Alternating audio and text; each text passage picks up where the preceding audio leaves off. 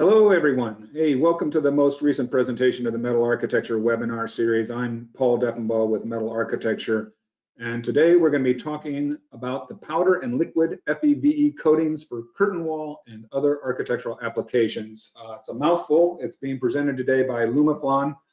Phil Haggerty's here to be our presenter today, and I'm going to give him the reins in just a moment. But let's take care of a couple of the questions that I know you're going to have. The first one is, for those who are interested in getting AIA credits or need certificates, all of that's going to be handled automatically. You don't need to do anything. It'll be taken care of, but just allow us 7 business days to take care of it. After that, follow up with me. Tomorrow, 24 hours after the end of this webinar, you're going to receive an email that'll have some of that information. It's going to have a link to a recording of the email and some other stuff. So look for that. The second item I want to touch base with, and this is an important one, and that's how do you ask questions during the webinar? Phil's a great resource, and you're going to want to take advantage of that. So we're going to handle questions at the end of a couple of times during the webinar, in ends of each section, and then at the end of the webinar. Post your questions on the panel there. Don't be shy. I'll review them and bring them up with Phil during those periods when we're answering questions. But now let's get to the good stuff. Let me introduce Philip Haggerty. He's currently the Technical Sales Manager of AGC Chemicals Americas for the Lumiflon FEVE product line. He has broad experience in the chemical industry across various polymer technologies and job functions. And while Phil has been in the coatings industry for a little more than 2 years, his experience working with manufacturers and end users in the materials extends over 8 years, solving customer challenges from manufacturing to material selection. As a technical sales manager, Phil leads the team to support customers' Lumiflon chemistry and business challenges. He received an MS in chemical engineering from the University of Dayton in 2016, and he and I just spent quite a bit of time talking about his soccer career, so you might want to ask about that also. All right, Phil, the room is yours. Take it over. Thank you, Paul. Thanks for introducing me. I'll start off with a paint pun, if anyone's there, and then also just recognize the day. So I'm going to blend the rules a little bit and wish everyone May the 4th be with you. So we'll jump right into it for powder and liquid FEV coatings and curtain wall and other architectural applications. So there's the course number as well as the credit that you get for the CE hour. So just to recognize, this is AIA certified. If you go through Paul, as he had mentioned, you get the accreditation. If not, you can, as long as you're registered, you'll automatically get it. And for the CES credits, I think that's where you have to email info at lumiflon.com. So this is a structured web-based format with a final exam. So it's 1 credit, and then it would be about an hour, so 50 minutes, and then we'll have 10 minutes for questions at the end for more extended, and as Paul said, the breaks in between. I love questions. Questions are interactive. They help break it up, and so when you see something, you can then talk through it. So I'll jump right into the course description. So in this course, we'll discover the strengths and advantages of FEVE fluoropolymers, top coats for windows, curtain walls, architectural elements, and places really where you don't want to re-maintenance and you don't want to be fixing it up all the time. You want it to set it and forget about it. You want it to last for a long time. We will evaluate the lifetime effects of weathering on different coatings from some of the testing that's available within the materials world and review what that accelerated and real-time weathering data looks like in different environments. We will also assess some of the life cycle cost advantages from a cost standpoint, as well as a material usage standpoint from the initial cost compared to other top coat formulations that exist out there that you might be accustomed to if you've been specifying paint. From this course, you will be able to discuss the differences between conventional and high performance FEVE coatings, as well as considerations when selecting a coating system, and some of the characteristics that you get from an FEVE system that you might not have been aware of in the past and can learn about today. You'll be able to discuss some of the real-time weathering, and this is data that comes from the resources we have in our labs, which we have a full technical center to test these things out, And then you'll be able to quantify some of the costs and environmental considerations when looking at FEV coatings versus other ones for LEED accreditation and some of the new specifications that might come up to date. And then view some of the real world applications that people have selected FEVE that I'm sure you'll recognize one or two buildings within some of the photos we present today.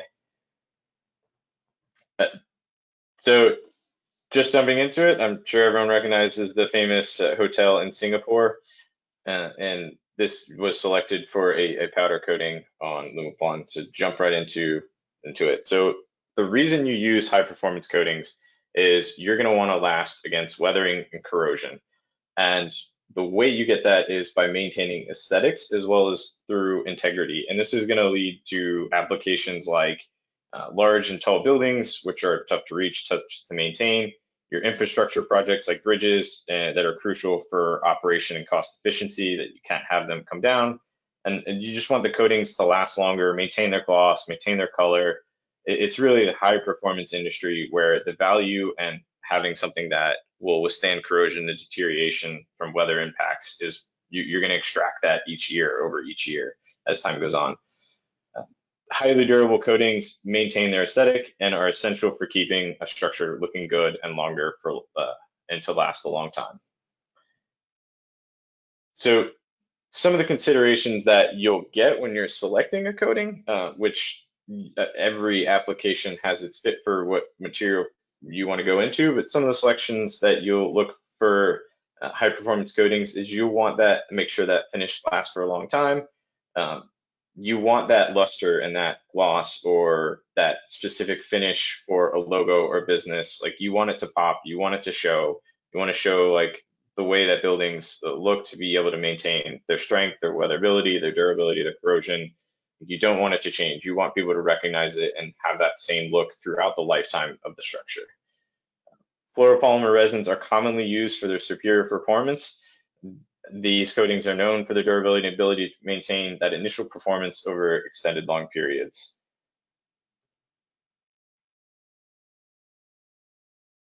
Did I jump to? All right. The conventional coating systems, which you might be used to, is a three-part coating system. So it's your initial zinc-rich primer, your epoxy mid-coat, and the polyurethane top coat.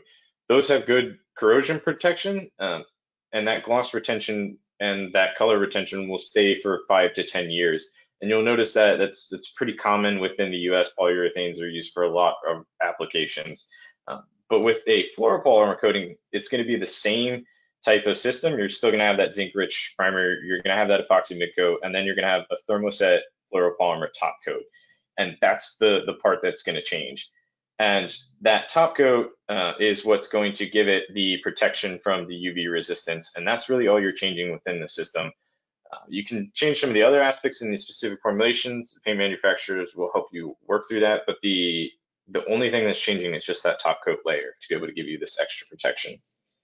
So what are the two most common used fluoropolymers? They're PVDF and FEVE.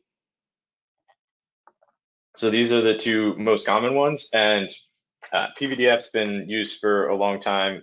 I believe it was invented in the US, and they've been used. The disadvantage that they have is that they have to be applied at a high temperature just due to the inherent material characteristic that it is. It's thermoplastic.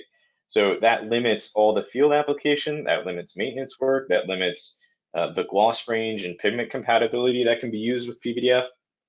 So really, when it was invented, the reason why FEV was invented was it came out of Japan, and they wanted to maintain their structures in the field because they're a bunch of island connections versus where we are in the US. And so they didn't want to have to go out and repaint the bridges. So they needed something that could be field applied. So they formulated the FEVE to be able to be used for on-site applications. But also, since it did have that UV characteristics, like the UV potential to prevent like degradation and corrosion, it could also be used in field applied, but also factory. Just because it can be used in the field doesn't mean it can't be factory applied as well. And with just the inherent characteristic of the material it is, it has excellent pigment compatibility. It can be used for a wide color range, wide gloss range, exposure 2 to 3 times longer than the conventional polyurethane. and they're soluble in pretty much any conventional soluble solvent. And so it can be used with standard paint equipment, and it has some lifetimes of up to 60 years, depending on where you are in terms of UV exposure and within the UV index on the globe. Jumping into the chemistry, if you want to dig up the high school chemistry books, so the reason how it got invented is it's a two-part system. It's a fluoroethylene and a vinyl ether. The fluoroethylene is where you get the weather or the durability, the chemical resistance. And nothing's going to beat that carbon-fluorine bond. If you dig up back to wavelength, the energy of sunlight does not break down that carbon-fluorine. So that's what you get, that durability and the ability to resist, last a long time, not to corrode, not to break down. But then the vinyl ether is really what gives you, as an architect, what you're really looking for. And that's that gloss, that solubility, that cross-linking finish, where you get that hardness. And so that's where you can start to use it for a wider range of color selection, application selection that you might not have had with the conventional PVDF fluoropolymer systems. So that's where the FEVE is unique and has a lot of advantages to work with. And then you can see the chemical structure there. So those characteristics is that just it's through that carbon-fluorine bond to bring that home. So that's that gloss color retention, long period of time. That alternating structure is where it helps play with all those. And once again, FEVE can be used in shop or field applied for construction, or even with touch-up paint. And you do not need heat to have these be applied. You don't need heat to apply an FEVE system. They can use a standard painting equipment, and they have many advantages as far as scratch and mar resistance as well. And also, just like the PVDF systems, the FEVE also withstand the ANMA 2605 standards. There's other options, like as in the powder coatings, where you could do a coil in the factory, or you can use it as a touch-up paint and with any standard painting equipment as well. So that makes this an ideal coating for if you're looking at curtain wall, facades, bridges. It's really those places where you don't want to be repainting. You want it to last for a long time, and you really want that building to pop and to show your designs that you're coming through with, of why they're unique, why they're special, to draw the attention and keep that attention there from a human perspective. So what are the aesthetics of FEVE? Its color palette is wide. Typically, you can go from white, black, green, ivory, sandstone, bronze, metallic. I mean, you pick the color. It's available in a wide range of colors and glosses. It just comes down to what do you want to see out of it. It's got some unique perspectives of what you can see, and you'll recognize from some of these buildings, if you've seen them in real life, just how wide the range of selection that you can get from it. It's got excellent pigment compatibility. It's solvent soluble in water and compatible in other polymers as well for brighter, more vivid colors, and we offer a broad range of gloss from satin to flat to high gloss as well. So you're not limited to a specific range. It's just the whole design portfolio is open for you. This also comes in different forms of powder as well as solid. So you're not necessarily limited to just doing it factory applied in a solvent formation. You can do it in water. You can do it in any approved solvent that's dissolved. So if you have an approved solvent that's dissolved for low VOC, you can do that as well. You're not necessarily stuck to one way of working with the material. You can select it in a wide range of options. And if you contact the manufacturer, they'll be able to help you if it's a paint manufacturer, or we can help get started on what that might look like. From a substrate perspective, you can pick any substrate that you're looking at, from metals to aluminum to steel to copper to zinc. It's also been done on glass, vinyl, recycled plastic, concrete, and wood. The resin itself is a clear resin, so that opens up what you want to put it on and how you want to work with that.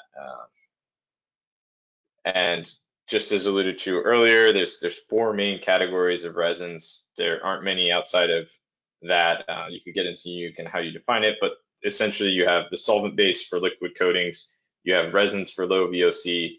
So those are where you take it in a powder or like a flake form and you dissolve it into a low VOC or whatever formulation you want within that. And then you can also do it in waterborne, as well as it is AMA 2605 approved in fully powder coatings where it wouldn't use any solvents. It's just a fully approved 2605 powder coatant, and then you would then cross-link that to get the coating performance you want out of that. So that would be more factory applied, so it wouldn't necessarily apply to a coil coating, but that is an option as well.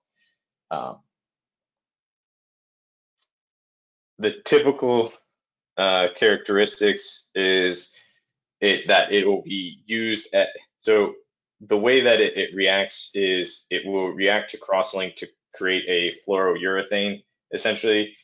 So it's got that urethane property, but you are cross-linking it to create that fluorourethane, and that's how you get that weatherability and that durability resistance from UV. And once again, it does not have to be in a factory. This is all field. This can be done field applied, but people do end up using it in a factory as well, just depending on cost or how the production of it is, whether it's that metal coil or it's a powder coating finish that you would cure in an oven.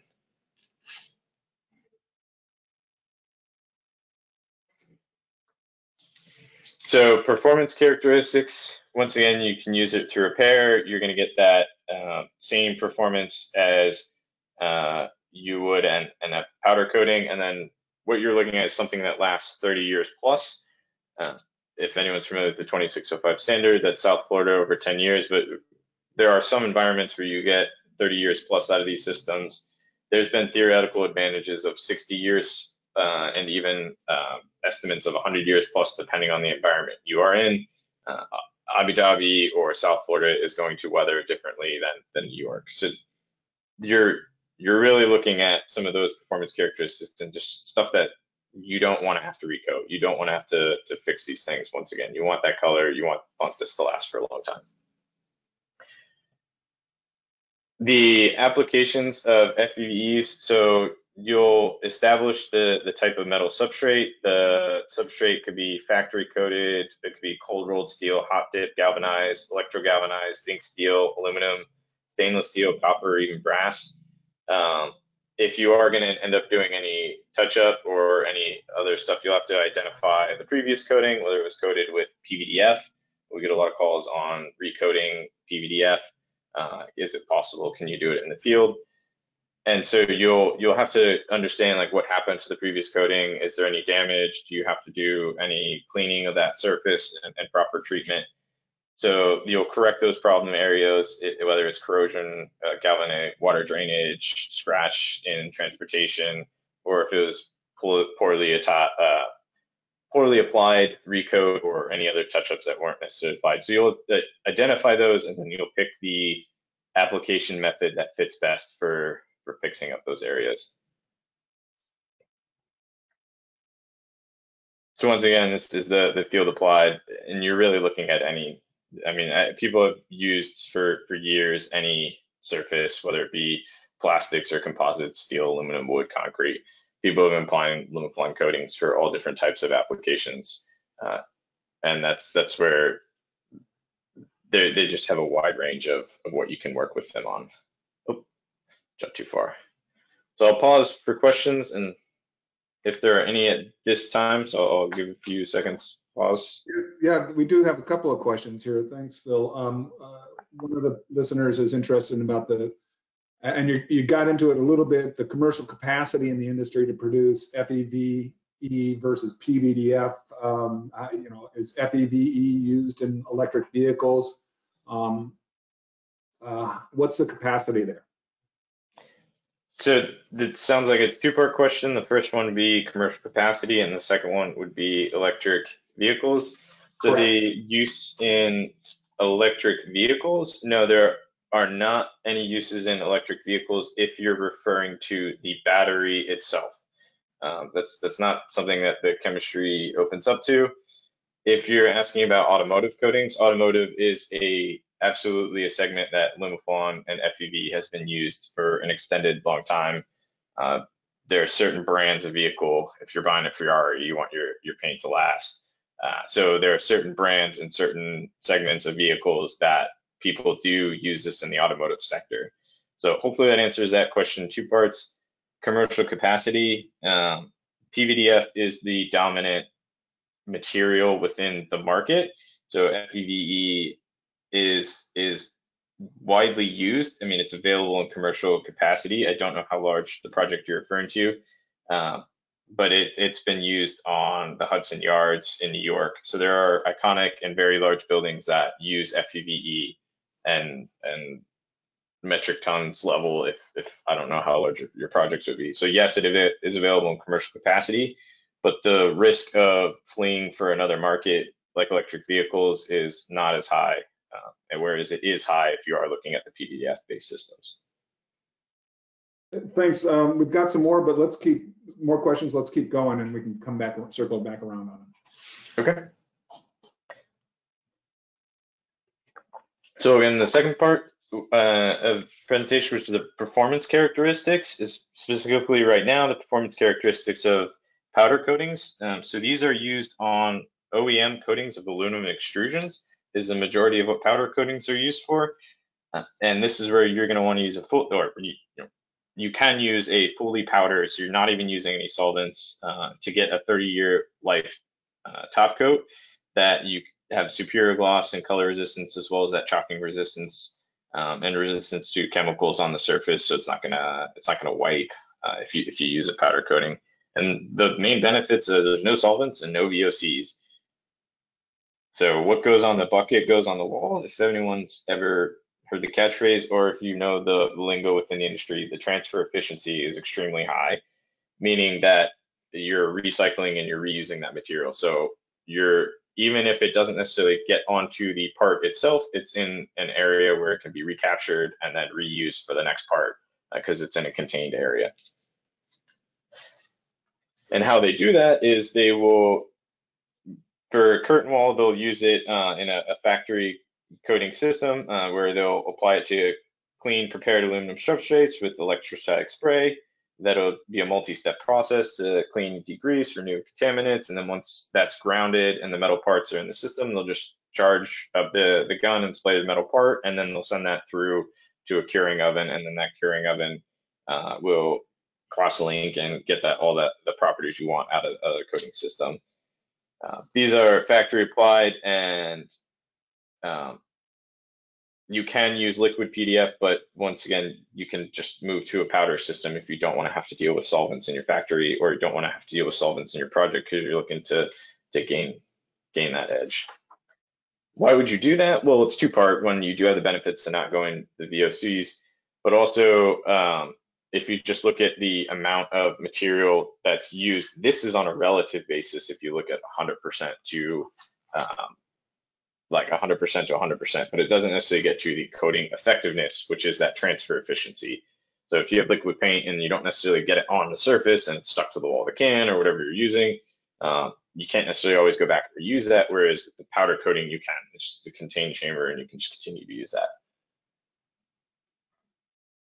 So now we'll get into the proof is in the pudding, as I was raised on as a phrase. So this is the performance testing, and this is where we'll start to show from the accelerated weathering testing and some of the real life data that yes, these things perform. You may be accustomed to PVDF, so we definitely use that as a benchmark as well.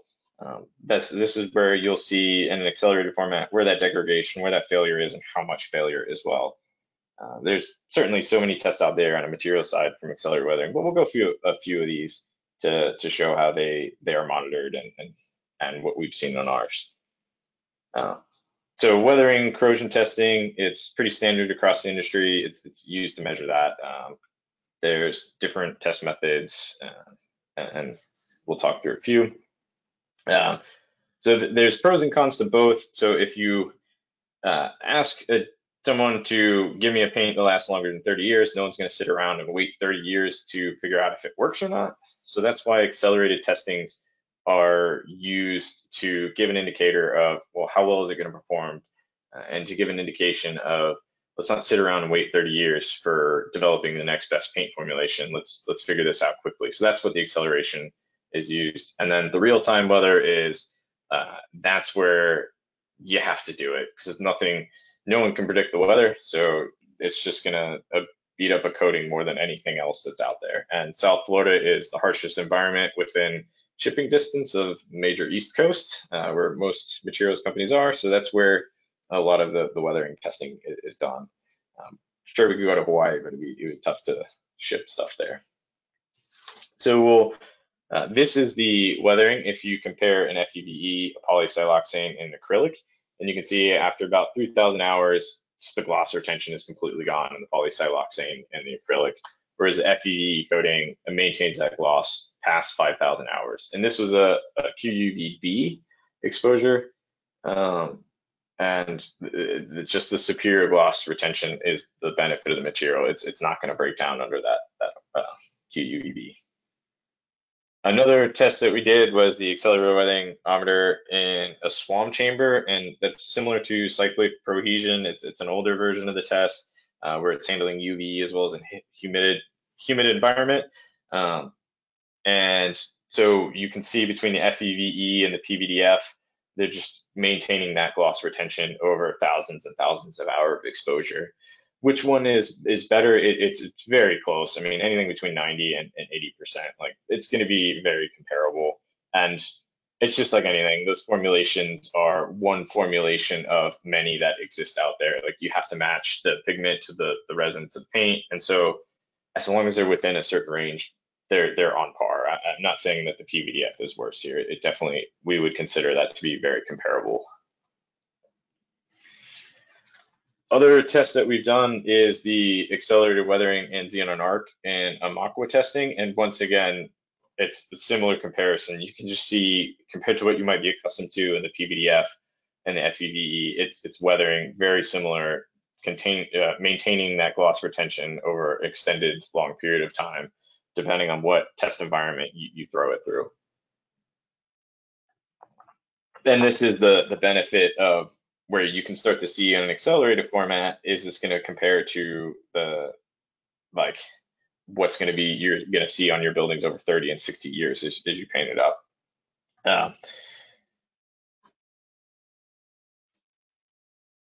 So this is where we put it through real-time weathering in South Florida. So we had two different formulations, a yellow and a clear, and this is what you have to do to pass the AMA 2605. And between the yellow formulation and a clear formulation, remembering the resin does come in a clear format, it shows weathering for 10 years in Miami, Florida, and it's great. I mean, you're only losing about 25% of the gloss for 10 years in Florida. I mean, if anyone goes to Florida, you know how dull some of the paints are, depending on if it wasn't used with high performance coatings. And with that, some of these were the panels that we had, and you can see some of the results. These were done in Okinawa, not in necessarily South Florida, but that is Japan's version of South Florida. And in Japan in the summer, you know how hot it can get. So just forewarned, if you ever do plan on visiting, you'll know how hot it can get there. But we compared the FEVE to the PVDF to a polyester as well, and this was a high performance polyester. So the top was marked off, so it was unexposed, so it was already covered, so it wasn't going to see any UV exposure, and you can really see that color difference. Hopefully it comes through right on the webinar. And the coating, you can see, like, theoretically it would just continue to last and not even change its color. Like, I can't tell a difference between the FEVE red and the unexposed red. I can for the black. But I mean, the PVDF, you see that maintained its color as well. And once again, this is a comparison to some of the lower performing resins and then that high performing resin characteristics. Once again, another FEVE for gloss retention versus FEVE versus PVDF in Okinawa, which is Japan's South Florida version. This was done on an offshore platform. I think it was at Serja Bay Marine Test Station, and these were two samples that were tested, and you could see that the FEVE limoflon resin, they only lost a little bit of the coating, whereas the acrylic urethane was just completely gone. So it's going to survive in harsh environments. This is a cross section of a real-time weathering in Tokyo, and so the cross section itself was taped off. So on that, you can see that the film loss was estimated between 22 and 28 microns on a cross section. So they put it through a fancy microscope, and you can look at it's pretty cool how you can look at those cross sections, and you can just see that the FEVE, the thermoset fluoropolymer, only lost like 1.1 microns at its like lowest spot after 15 years, whereas the other one, you can just see how low it was getting chipped away just from UV and exposure. Another test, if you ever seen paint itself and you go to an old building and you like rub your hand, or if you've ever been to an old bridge and you rub your hand on the handrail and you're wondering why your hand's a little bit discolored, that's that chalking effect. So we were also one of the things you want to look for in coatings is how chalky is it going to get, and so there's a limited chalking effect if you're looking at exposure for some of these materials. Like it's going to help protect it from degrading and becoming powdering, where it's not going to stick together and stay stuck to the surface. More commonly in the future, things have been going in corrosion testing. So EIS has become quite popular in the past few years to look at that. And this is some of the testing that we've done on EIS, and that's to measure the amount of electrical reaction within the materials themselves to see how fast is corrosion happening or not. Corrosion is a major problem. I mean, corrosion is where your project's life cycle cost is gonna really get at you, from bridges, water towers, other metal structures. So having a top coat as well as that zinc-rich primer that are going to really help you on corrosion are going to be really important. And so the top coat can be proven to be just as important. And those are some of the tests we have here that we'll walk through. These are some of the measures that we measured, that impedance, so the amount of electrical activity based on the different categories of tests on the x-axis there, the accelerated weathering and salt fog. And then you can see some of these panels. It might not exactly jump out at you, but there is a difference in that scribed distance. So that they're scribed in the center. So you just take a dime pen and you scratch that surface, and then you see how far does the corrosion branch out to the right and left. So you're measuring that x-axis distance, and you can see on the FEVE, it's going to last better than the polyurethane. So that top coat is going to give you a little bit of protection, is what we're trying to prove in these tests. If we jump into architectural standards, which you might be accustomed to, I mean, we work through ASTM standards. There's the AMPP, the AWWA, and the AMA that we've all tested to. And you probably are most familiar with the AMA, and AMA 2605 is where you're going to be looking at. So if you just go right down to the bottom, AMA 2605, you're probably working with a PVDF or an FEVE system. And these are really the two that meet that category. And that's where something needs a 10-year exposure in South Florida, and you can only lose a certain amount of gloss, and it has to not chalk, and it has to resist that. And very few materials can last that long. You kind of have to have that carbon fluorine bond to withstand that degradation. These are the AMA test standards written out. So you can go through them if you're interested. The slides will be presented. Forgot to mention that up front, but yeah, you can go through the AMA 2605, and that's where you're going to look at where you're at, your building you're designing is at in on the globe, and figure out how much UV exposure you're looking at, where how many hours that paint's going to last. So I'll pause there for questions and to get a drink of water real quick. Yeah, take a drink. You're doing great. We've got a bunch of really great questions. I'll ask a couple now, and then we'll do some more at the end.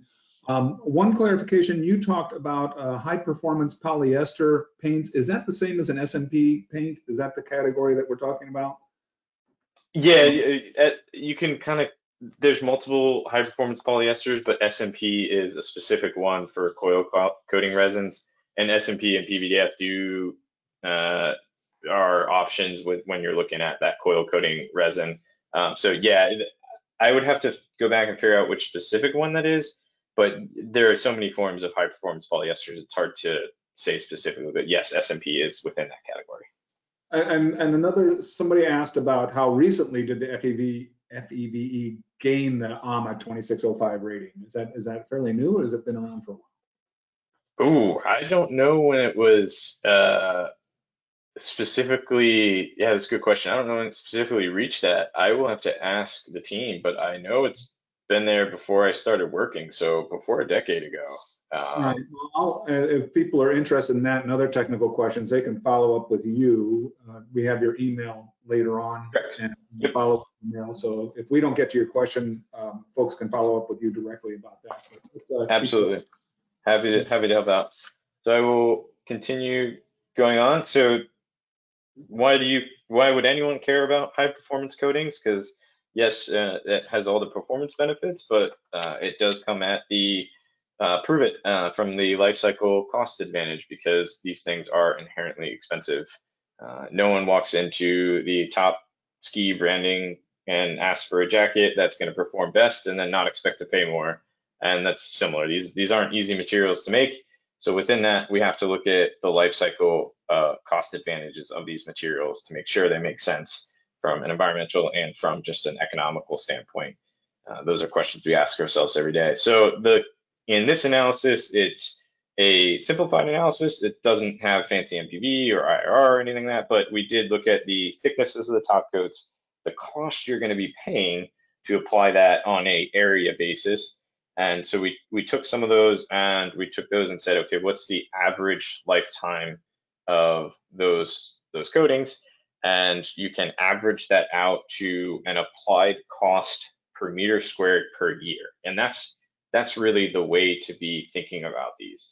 Is if you're thinking on just an individual material perspective, no one would ever buy it. But if you're thinking about it on what are the other values that this brings, like the less maintenance you have to do, the less retouch up you have to do, I can set it and forget it. The brand awareness, because it's going to maintain that gloss and that retention. Those are the extra benefits, but even just on a lasting more years per estimated coating life, these are the numbers that come out on a simplified calculation, and it points in strong favor of really looking at it. Now, this is application specific, so you have to dig in more if you have questions. We're happy to look at that with you. And that's where, when you look at it from an initial standpoint, the paint is going to be a line item in your cost, and it is going to cost more than if you look at a polyurethane. And yes, it will be a sticker shock. But if you're looking at it on a 10-year estimated relative applied cost, which is the bar on the right, you're really going to be saving your money in that. You forgot that you did it in the first place, and you're going to be so happy because you're not going to have to repaint, and you're not going to have to worry about the owner calling you back and wondering why it's different. So that's just the question on whether you want to pay now or you want to pay later, and then you can make that design decision based on the conversations with the owner. And these are an option to, yes, you pay more upfront, but you are going to save more in the life cycle costs, which is the direction that we all want to be going. Even within the bridge market, everyone talks about that we want the 100-year lifetime bridge. This is a way to help get that closer, with paint being such a small line item within that bridge cost, to be able to get to those areas that we want to be as a country. So within that, just rehashing some of the benefits, you're going to save repair costs. You're going to be twice as long as most other coatings. 30 to 60 years is completely achievable depending on where you're at within the equator. And then the life cycle cost advantage of FEVE over polyurethanes ranges from 15 to 30% depending on the project and what math you use. So with that, we jump into some of the bridges that we've done. This was done in Tequila, and so you can look at some of the initial gloss colors, 2008, 2016, and we were due to go out there and get some more photos on this bridge. They actually painted half of it with I think, yeah, it was a polyurethane, and then they end up just painting the whole thing with FEV coating in Japan. So you can see, like, even on a red pigment, it's still maintaining pretty well in that color over all the years. And yes, camera technology has gotten better, so it doesn't necessarily compare one-to-one. In terms of the benefits from environmental standpoint, you are looking at a low VOC coating. So if you think back to the 4 forms that we talked about at the beginning, you're going to have that low VOC solvent-based coating where you can take powder or solid form of the product and dissolve it into whatever VOC solvent regulated that you want to get that can reach below 150 grams, or it could be exempt depending on which solvent that is. You can do it completely in a powder coating and just get it completely away from VOCs themselves and just be a fully powdered system, or you can do it in water-based. There are water-based systems that work and are used in the field already. A lot of bridges in California are starting to use more water-based systems with this because they want to get that long life, but they also want to get away from VOCs and be in the water form. And considerations that you're going through when you're looking at the environmental aspect is the coating production, the transportation, the waste production, the traffic, the VOCs. So even when you are coating another project, you consider all the transportation costs, the procurement costs, the time, the energy it takes. So you're going to be saving those as well as necessarily what the savings is in the material to material comparison itself. So it's not just the material, it's all the other things that go around it. And once again, paying for a can of paint, and albeit how expensive, it's still less expensive than some of the prices that it takes to just even start a project. And that probably will continue to be the case as things move forward. Powder is absolutely an option. No VOCs, no chrome, single coat. You can reclaim and reuse, and that's to that transfer efficiency, which are just extremely high, where you can just reclaim that because it's in a contained system, no hazardous waste. You can get accreditation with some of the lead credits depending on how you work within your project and where you're at. That the specific manufacturer can help you out with that one. So that's where you can apply for some of the building life cycle impact reductions, the heat island reductions, if you can fit that in, and as well as the minimum energy performances that buildings need. Just to go over some of those benefits again that can be achieved, you can help maintain that solar reflectancy of the roof, reducing that heat island, tested in Japan. That FEVE resins reduces dirt accumulation on roofs as well. So that's one thing to keep in mind. We're maintaining that effectiveness and that reflectiveness of the roof itself. So they've been formulated in white for cool roofs, solar, they're used in solar panels, like where they just see, they're meant to see the sun to be able to transfer to electricity. So just that durability and that superior performance is just going to help you out. So you can match the resin and the pigment to kind of tailor the properties to what you need. And so now it's the favorite part, is all the pretty pictures. So we can all go back to the days of picture books and just look through some of the projects, various different coil coatings and power coatings that you'll see. Some of these might be iconic where you recognize them, some might not. This one's pretty recognizable. DiMaggio's Hospital, you have downtown Chicago, Washington, D.C., another downtown Chicago. This one's pretty iconic. You can't miss it if you're in the park there downtown. In Columbus. You also have Schuylkill Yards. It's not pictured here, but that's another one that was done just recently, if anyone's been to downtown Philadelphia. So with that, I will open up for questions. Yeah, Phil, we got a bunch of good questions here. I'm going to start at the top. In the factory applications, are FEVE coating baked similar to the PVDF coatings? Yeah, so in factory coatings, they are going to be baked. I mean, it's just easier to do on a factory settings. I don't know how the equipment runs. That's where you would have to contact the major manufacturers. If you need a referral to one of those, I mean, we're happy to put you in contact for a specific formulation, or we do help with starting formulations as well. We only have a technical center here to help on that. But yes, those would be 2K baked. And I'm going to blend two questions into one here. I've got a question about how AGC offers warranties, and the kind of a follow-up to that is the warranty affected if it's used in a coastal application less than 1,500 feet from saltwater. You talked a little bit about corrosion, so. Yeah, so the warranty itself will be the paint manufacturer, and yes, corrosion and where you are located is how one of their criteria. I mean, everyone's going to be pretty similar, at least from what I've seen from all the manufacturers that use our resin. Within their formulation, they're going to have a comfort level of what they know, whether they have a geographic specific. So yes, the where you are in terms of closeness to the equator, as well as where you are in closeness to a corrosive environment, are going to be kind of the two major players of how long they believe it's going to last and offer that warranty to. And can you use the liquid version of the FEVE to field touch up a powder coated surface? Yes. So we get calls on touch up for PVDF and also for powder coating as well. But that one I'm actually not 100% sure on. So that one I will need to check with my technical team, because the powder coating should have better better resistance to getting damaged if it's going to be transport. But let me check that one with the team. And it depends on what type of damage you have to that surface too. And another person asking here about metallic paints. Can you make metallic paints, and also do you have an idea how long custom colors take to get? I don't know.